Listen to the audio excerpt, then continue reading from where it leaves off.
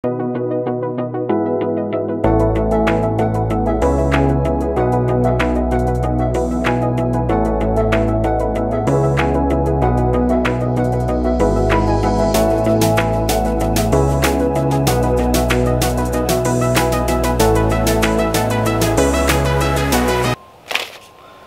going on?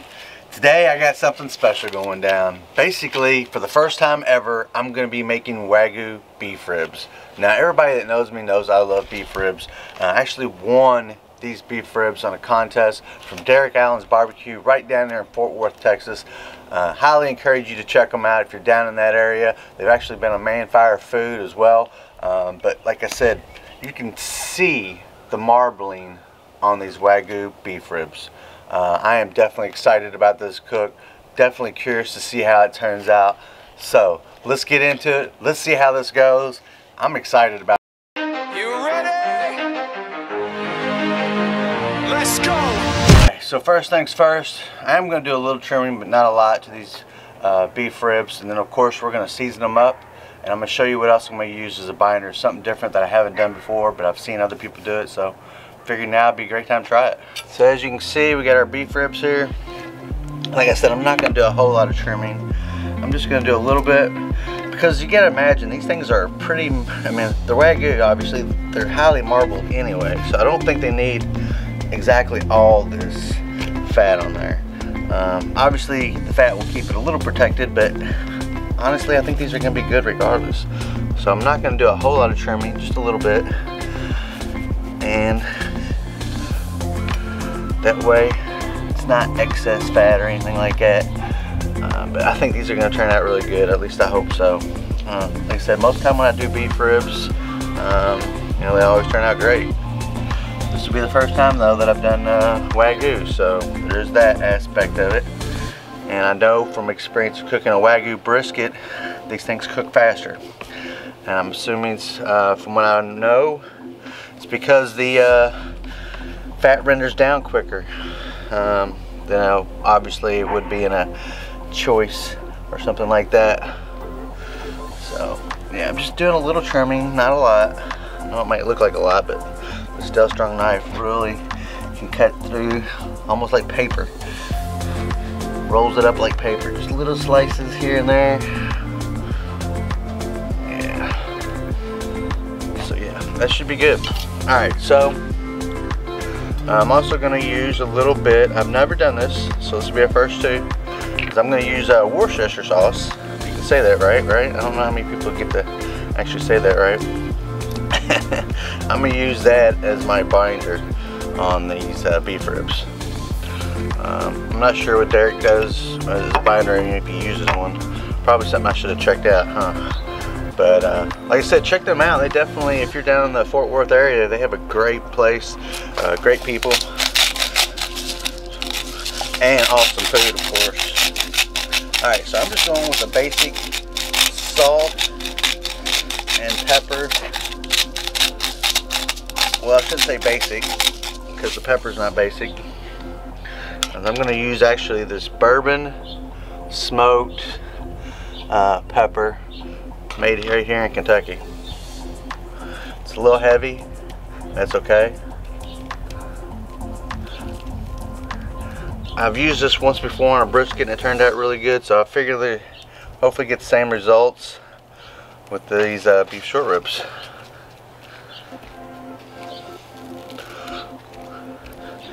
Now, there's one thing I didn't show you and I'm gonna still have to probably do, is score the back of the membrane where it's attached to the ribs. It's just one of the things that I like to do. You don't have to do that. It's completely up to the person. So let's go ahead, get our cooker set up. We're gonna go ahead and let this set for a little while and then we'll get going.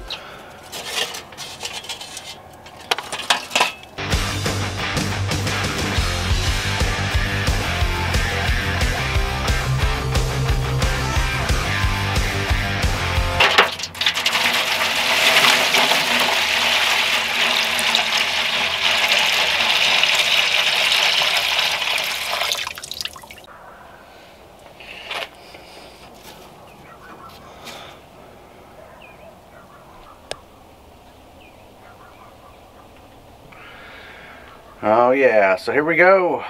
First rack of Wagyu beef ribs going down on the Blaze Kamado with the Prime 6 charcoal and a little water pan. Below that, it has some red cherry juice along with some Worcestershire sauce. Don't ask me, it just seems to work when I use that beyond just water. Oh yeah, look at those beef dino ribs. They look great. Man, that color on there looks spectacular. I'm definitely looking forward to seeing how these turn out. So far, so good, and I'm definitely liking the way these look. Alright, we're a good ways into this cook, and look at those beef ribs, man. I tell you what, they look fantastic. And as you can see, or as you will see, we're at a pretty good temp. We're at 174, it's a little over, that's fine. I'm going to go ahead and I'm going to get these wrapped in butcher paper. Look at that bone pool already down here. These things look fantastic. Cannot wait to finish these up. So let's go ahead, get these double wrapped in butcher paper, get them back out here on the cooker and go.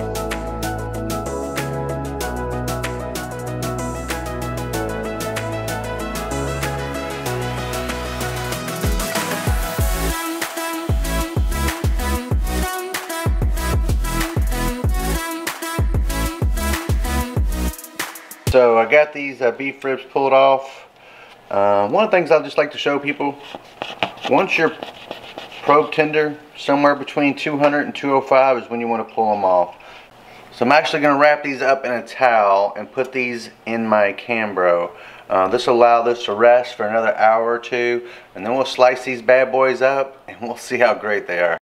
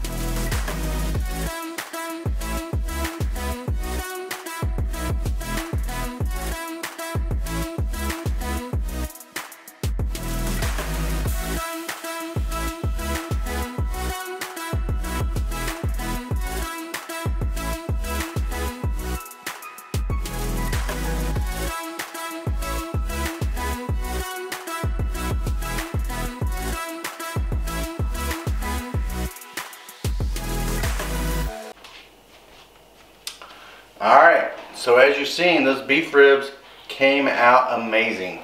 They look fantastic. Not only that, they're very tender, they're very juicy, they're very flavorful. I can understand why Derek has such a great restaurant. The meat alone is ridiculous, and it definitely turns out magnificent.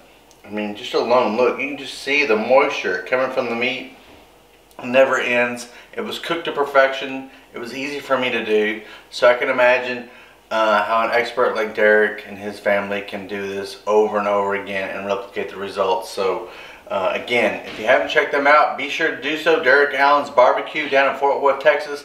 They have some great barbecue, and now I can see why, because I can see the Wagyu and these beef ribs. They were amazing. It was a fun trial for me. Never had the opportunity to do so. Hopefully you'll get a chance to check them out. Like I said, it was fun. I really enjoyed it. Thanks again, Derek.